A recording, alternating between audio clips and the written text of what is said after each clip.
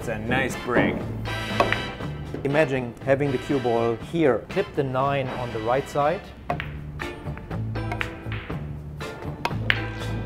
Hey, I'm here with world champion pool player Thorsten Hohmann, and he's going to walk us through how he thinks about playing a straight pool rack. So Thorsten, take it away. Well, you know, I'm known for being a bit more aggressive on the break shots.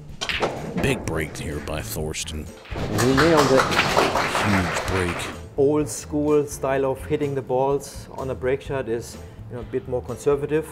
Making sure that you make the object ball, you don't scratch, and then you work through the rack, where I'm a bit more aggressive. You're swinging for the fences here. And you know, honestly, I don't know always what's going to happen to the cue ball, and but it's my educated guess. You know, over the years, I developed a sense of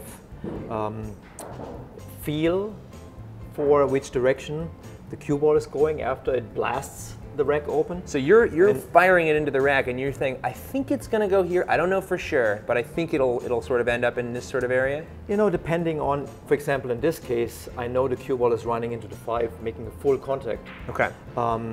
So I'm going to hit it with follow, and it's not going to scratch here. The cue ball is not coming down here. I just know that, you know. But there's some break shots where I couldn't tell you 100% where the cue ball is going. It's just I go, you know, with my guts, what my guts tell me. The key is to make the object ball and to not scratch.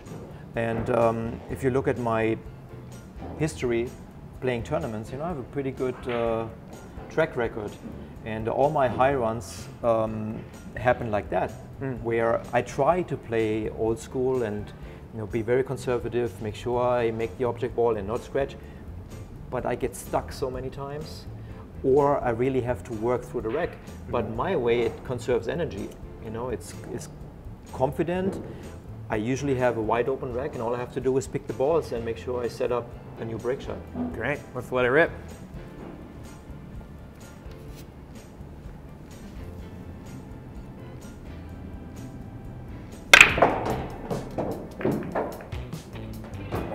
That's a nice break. All right, so what's the first move? Right away, I would be like maybe 13 ball. This is actually, you know, we don't have a break shot here. And the first thing I look is, do I have already a ball available that could be our next break shot? You're thinking 14 balls in advance? Come on, you know. I'm talking high-level straight pool. I'm sorry. Okay. So I usually look the left or the right of the rack. Is there a ball available? We don't have one. It means we need to manufacture one. Okay. So I still have to keep that in mind. You know, I usually try to keep my flow going. When you play straight pool on a high level, you don't want to overthink too much. You know, that costs energy, and you just create more problems than there are. So, but you know, experience comes into play, where I know which balls to use to manufacture break shots and still be on the safe side and not running into a wall where you don't have any shots anymore. Okay. So that could be a little bit of a problem. So I have to remove the 2 ball before the 8, unless I break him up. I do have this cluster here, which I need to break up, which looks like we'll be using one of those 4 balls as a break shot later. Okay. You're going to manufacture one of the 13-6-1 or the 9 is Could going to be your break shot. So first I take a walk around the table and check everything. So the 13 is available, that's good.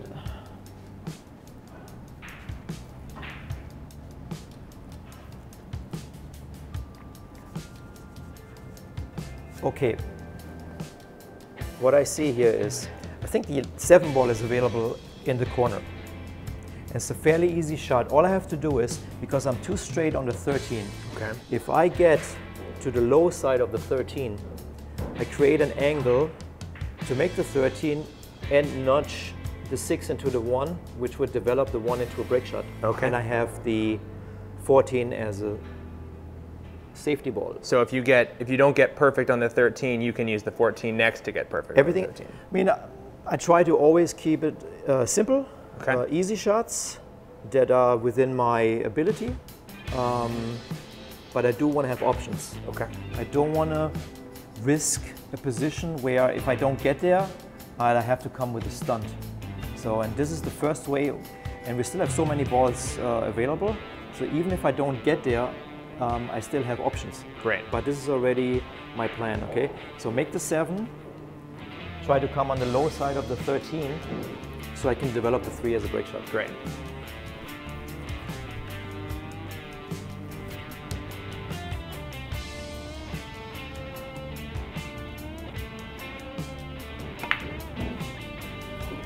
I have the perfect angle to make the 13, let the cue ball naturally roll into the 6, and then now it's all speed control. You know? If I hit it too hard, it might put the 1 ball here, which would be the worst spot. And if I hit it too soft, I'm not going to get the 1 out of the racket. So it's all about speed control. Okay.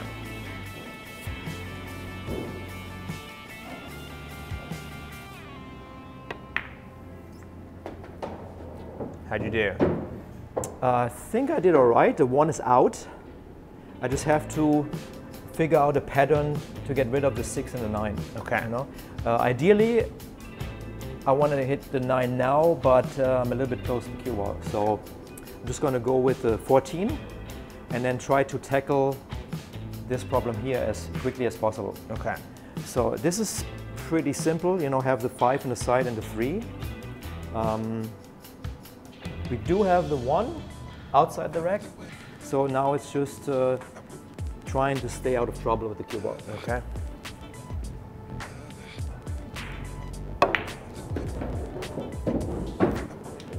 And I'm never afraid to bump into balls. I like that. Okay. You know, at the end it's a game, it's fun. And as long as I don't run into major traps, you know, I can always try to improve my situation, maybe develop another break shot, so I have options. Okay, so you're not afraid of maybe getting yourself stuck because you know what might lead to getting stuck, and you avoid that. Once the balls are open like that, it's all about risk management and knowing my ability and finding a balance between being relaxed, keeping my rhythm, at the same time not being too overconfident and just dogging balls or running out of position. Gotcha. So I quickly found a little pattern to get rid of those balls. Okay. If I shoot the 12 now and I run the cue ball here against the rail, I can make the 2 and then I have the 15. Ah, and then you've solved the 2-8 problem. Because if I end up on the rail with the cue ball here and have a slight angle into the 2, I might end up having to pull the cue ball around or drawing the cue ball into the 8, and that could disturb what I have now. Okay. But if I leave the 15 and I get shape on the 2, I can just stop it and have the 15 as a continuation. Okay, because the 12 doesn't act like the 15. Well, the 12 is on the rail, it's always a bit tricky. Okay. And imagine having the cue ball here after shooting the 2. The 12 is a really difficult shot, but the 15 is wide open. Great, great.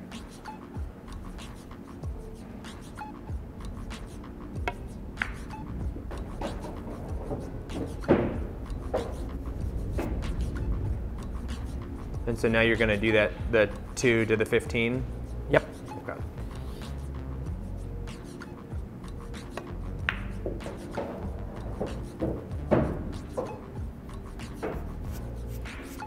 So now where are you trying to get after the 15? Actually, I'm still good, but I didn't want to be on the 15 with that much angle, which now kind of takes me into those balls. Okay. But if I can clip the 9 on the right side, from my perspective, Yeah. then Here? on this side, You're gonna. Okay. then it should bring the cue ball out, and without disturbing the 1. You know, I want to keep the 1 there, but keep it in that area. So your plan is to hit the 15, come straight up, clip the 9 a little bit, and then float over there? And then just take it from there. Okay.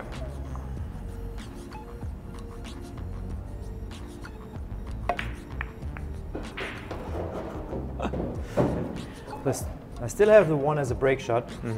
Now it's just finding a pattern to end up with a good angle for the one as a break shot. Okay. And in general, I like to play balls that are close to the rail, especially when you have balls here near the side pocket, on this or that side. I like to get rid of them as quickly as possible, because if you leave them to the end, that always is a problem. Now we have the 3 ball here, but in our case the 5 will give us a good way to play position for the 3. That's why I'm not worried about it. Otherwise I would try to remove it right away. Okay.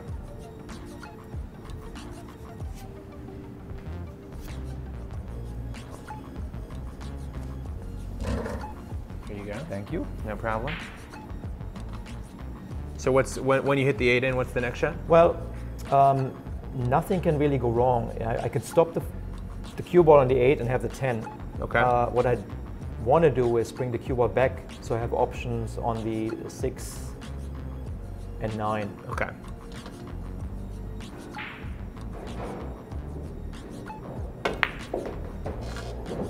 So at this point, I made up my final pattern. Is I want to shoot those 3 balls. Last? Yes. Okay. It's not really ideal, but you know, when you play straight pool, I'm not really worried about having a perfect key ball. You know, key ball is the ball that I shoot last before setting up for the break shot. Okay. Ideally, my key ball would be here, and then I just play a stop shot and I have my break shot, the 1 ball. Okay. But I don't have that available. So sometimes you just have to play with what you got, and in this case, I think I'm just going to leave the 5-3 at the end. Okay. And So you're going to get rid of the 6, 9, and 10. I have a big space for the 5. I can be straight, or I can be on this side, I can even be on that side to still get a shot on the 3, and then I just have to float up to the center of the table with the cue ball for a good break shot. Okay. So my job is now to find a pattern to play the 10, 9, 6. Okay. And then come up those 2.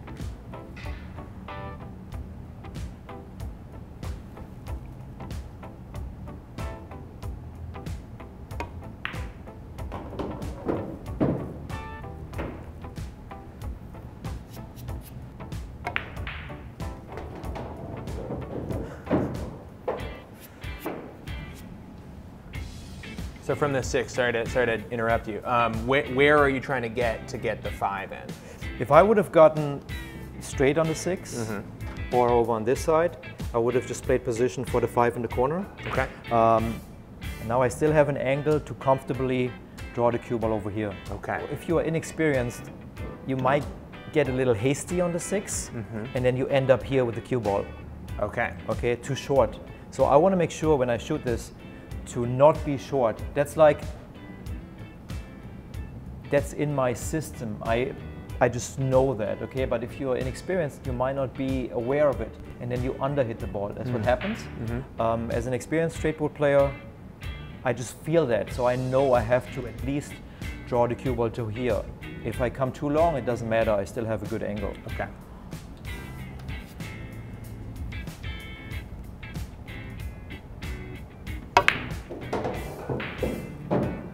Okay, I overdrew that by a mile, but the position I have on the 5, I can still manage. So you had a natural sense that the 5 would go into any one of 3 pockets or any one of these, you know, either one of these? Yeah, sometimes you just have to make sure, or you have to notice that if you're too short, like you are close to done, or you have to come with a trick shot. But if you're too long, you want to give yourself a chance.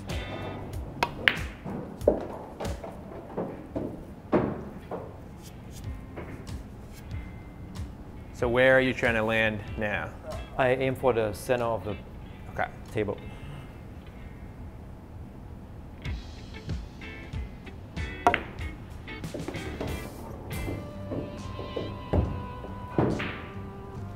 All right, and now you're set up for another break shot.